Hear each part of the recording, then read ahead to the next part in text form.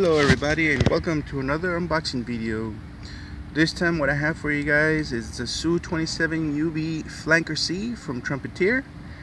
It's in 1/144th scale, and yeah, it's a really cool plane. As you can see, I got this from Tower Hobbies for $10. It was reduced because it had excess, I think, excess quantity, so got it for $10 plus the shipping, which was about $2. So yeah, not too bad. It's 60 parts plus, and well, you can see the length there. It's about 156 millimeters. Wingspan 105. It's, for the size, it's kind of big. So let's take you around the box here real quick, and let me see if I can get a focus on this thing. There we go. Nice little profile picture, drawing, and then I'll let you read that. There we go. You can pause it if you want. And I guess this was distributed by Stevens International. So kit number 03916. We won't bother with the signs because it's the same. Then here we go, top and bottom view. There's a picture of the decals that are included. You can build two versions of this aircraft, the service and of course that one for the flight team. There we go. So let's go ahead and get this guy open. Let's see if I can do it with one hand. Yep, there we go. And I already opened up the bags for you guys, so it's easier to see. So let me go ahead and well, first of all, we got 1, 2, 3, 4, and 5 sprues, plus a nice little coloring guide, nice in color. That's pretty cool. So I'll let you have a go at the colors there. And this will be for the Russian Knights, as they're called. So it's pretty cool. There you go. And as you can see, this is for that version there.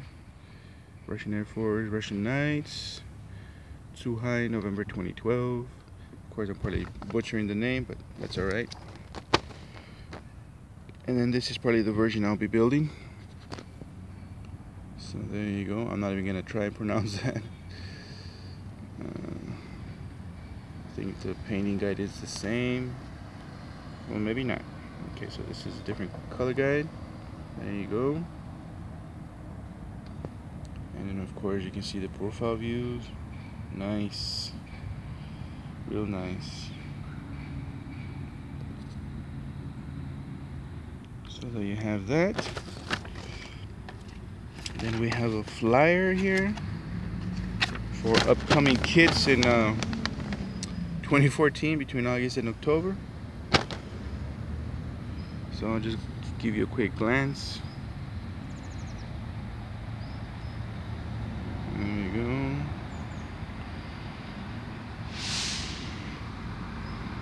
And actually that's the one that I just got there. I'll let you read that real quick as soon as it focuses.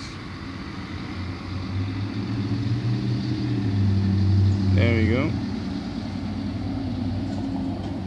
You have to excuse all the ambient noise out here, but I decided to do this video outside because the weather's kind of nice. So there's the bag for the Russian Navy Cesarevich. I know I'm butchering it too, but well, sorry. So that covers the flyer for upcoming kits. And then here we have the instruction manual. There we go. And it's really simple. It's just a 4 pages, or 3 pages, one of which consists of the parts layout.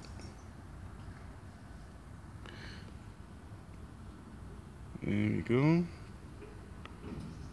And of course there's a couple parts that aren't used.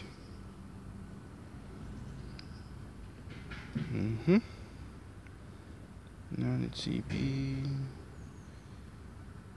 Okay, oh okay, so it's basically, I think, a couple of the weapon system and some other parts for a different version, I guess. Yeah. Oh, hold on guys, let me pause this real quick. Alrighty, so moving on. So here's the first set of instructions. It looks, you know, pretty basic. There we go. I'll scroll down slowly so you guys can sort of get the idea. Okay. And then next page. There we go.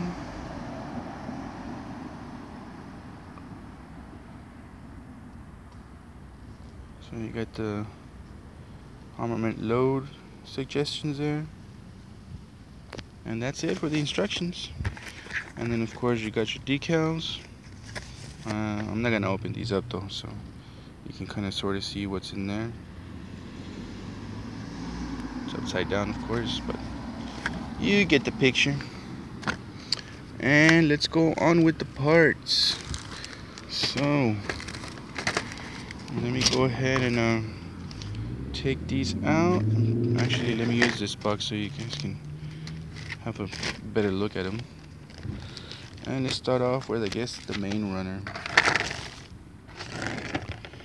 So I hope you guys can see this pretty well. I can't. So let me do something with that. There we go. So 2 nozzles, cones, and I think one of them is not used, maybe? I'll have to look at the instructions for that. Got the afterburner cans there, nicely detailed. You can see the feathers there, nice. Cockpit tub, you got 2 different versions for the single seat, so I guess that's one of the parts that's not used. Landing gear, let me get a close-up because that looks pretty detailed. Yeah, nice. Okay, and then we got a different set of afterburner cans. I guess that's the afterburner ones, and just the regular ones. So, moving along, intakes, pretty well detailed for the size. And let me see if I can get some of these panel lines to show. As soon as my camera focuses, there we go. Look at that, engraved panel detailing on this kit too. There are your wheels, and there's your pilot seat, one of them anyways. And they have some detail there. I don't know if you can see that. There we go. So it's alright. So main landing gear, the front one. Or that's the front one, I'm sorry. I think. Or? Yeah. Maybe. So let's keep going here. You can see the underside of the fuselage. There we go. Nice and detailed. Get those panel lines. A bit oversized for the size for the scale of the kit, but they still look nice though.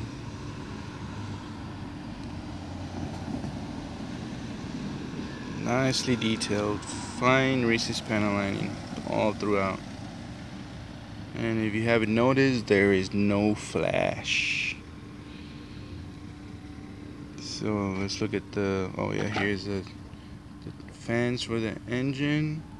Let me see if I can get some oh, come on. Focus on that. Focus. Okay, let's see what's going on here. Let's see. There we go. Basic detail. Well, I wonder if, man, to make this kit nicely detailed in this size, that would look so awesome. That would look so awesome. Just doing the fans though would be a challenge. The fan blades. Okay, let's turn it around so you can see the cockpit tub. And not really detailed in there. Too small, but let's see what I can do with it. Whenever I get around to it, of course. But again, look at the side. On this side, detail on the landing gear is pretty cool. Pretty well done. Alright, moving along. Alright, sorry for that pause, but some smoker came over here and did his thing, so just had to pause it for a minute. But anyways, moving along. Here's the second set of sprues. These is two of the same, and this basically is all the weapons. And I put one of them facing forward and the other one backwards, so you can see both sides of the sprue there. And if you can see, nicely detailed as well. Panel lining and all that good stuff. I mean, these are nicely detailed for such a small missiles there. Look at that. Nice. Real nice.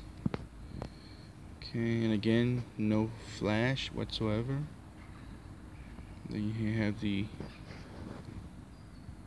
opposite side. Nicely detailed. Let me see if I can get a good close-up on that there. Pretty good, pretty good.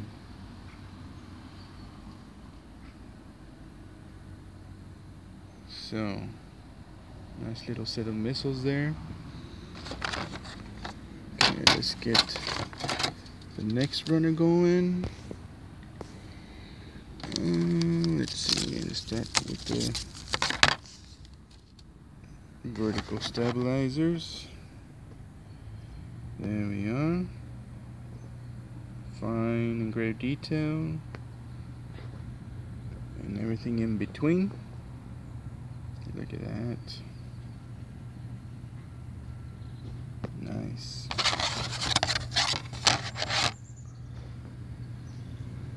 So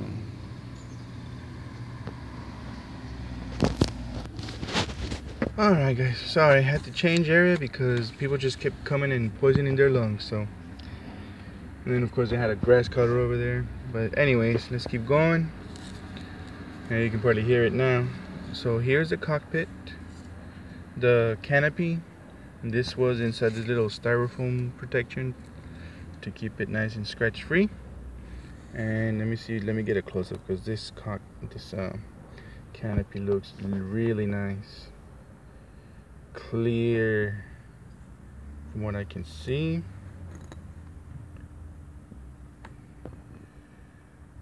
Nice and clear, scratch free.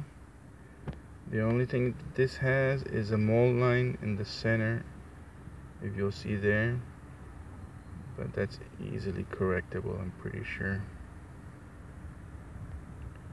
And of course that ejector mark, I think, on the frame there in the middle. Oh, come on, focus. There we go. But otherwise, nice. So, with such a clear canopy, you might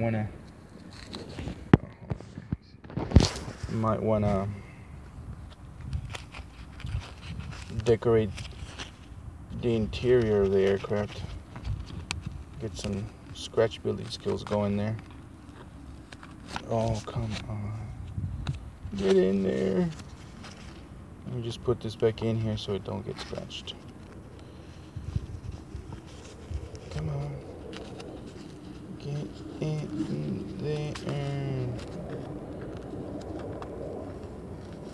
Oh, are you serious?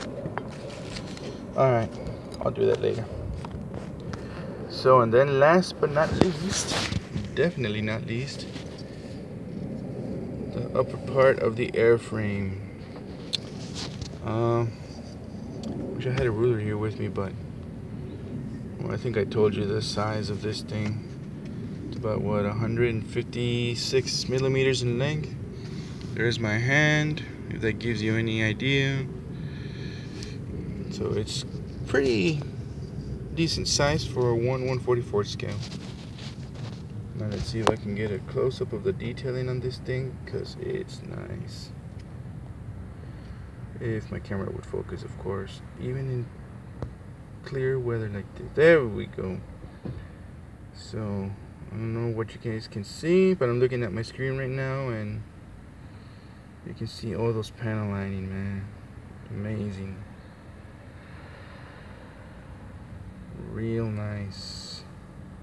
I usually have to sand that off there. Ejector pin mark maybe, or from the sprue, something. Anyways, you can see that.